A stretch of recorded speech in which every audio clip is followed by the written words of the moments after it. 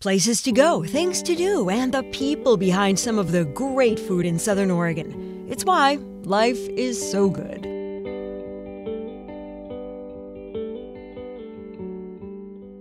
Sometimes a band comes along that breaks through the barrier of ordinary into something truly iconic. It was brothers Aaron and Phil Reed who decided to put together their musical talents and form the band, the Brothers Reed.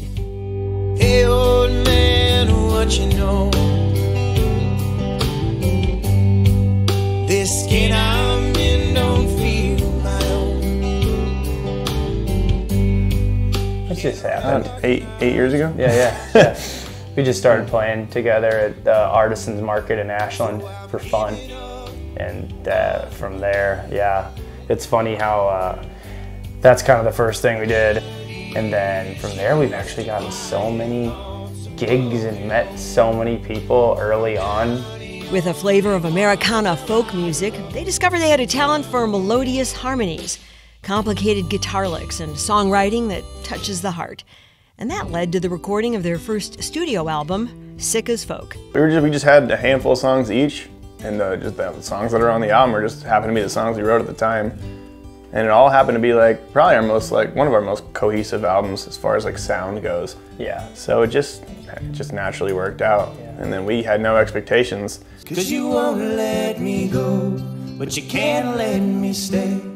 What they didn't know was how their first album would be received. I think the first review we read was from Rogue Valley Messenger. Josh Gross wrote something and he really liked it. And we're like, cool, people are actually digging what we're doing. And then we just kept going. Now the time is worn so thin. And kept going they did.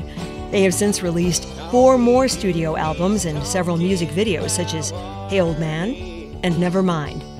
And that's kind of stuff that's happened with us, whether it's seeing the Nevermind video and you're like, man, this is so good, and this has got to go somewhere, and it's cool that it does have this effect on people, even if it's doesn't necessarily translate to a lot of success, how other people might see it, you know what I mean? Nevermind.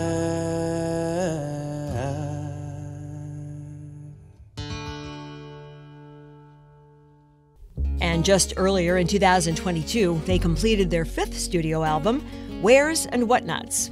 Only they believe this album was a little different from the rest. That album is kind of crazy how there is a theme to it, Where's and Whatnots is really the theme of the album and all the songs and stuff. And I feel just from a songwriting perspective, it was pretty polished, for us at least. What set the album apart from the others was the theme. But so much of it feels this really has a road theme to it. There's a lot of just journeying on every song. It feels it's a journey, wherever we might be going on that particular one. We spend so much time on the road, it's hard not to be. You don't have to really dig too deep to draw from those experiences, because it's just months. So those were the songs, and like you said, there's songs about going on tour, there's songs about coming home from tour, just going and leaving, where's, and then there's a lot of whatnots too. A lot of life stories in there, And touring they did. In 2022 alone, they performed over 240 times and traveled beyond their home in Southern Oregon to places like Nashville, Tennessee, Chicago, Illinois, and just about everywhere in between. But it was Medford, Oregon, where they held their biggest venue. Criterion Theater, for our own show. The Criterion Theater in Medford, where there wasn't an empty seat for the release of their album, Where's and Whatnots. But the Criterion was a big venue that it was full, we're getting all this energy, people are there, so that felt the most And like most local bands, Aaron and Phil Reed are waiting for that one moment when a song, an album, or a concert opens the doors to making it big. Always. The right time and place. We've just been occupying as much time and space as we can with this project in hopes that maybe somebody will see it.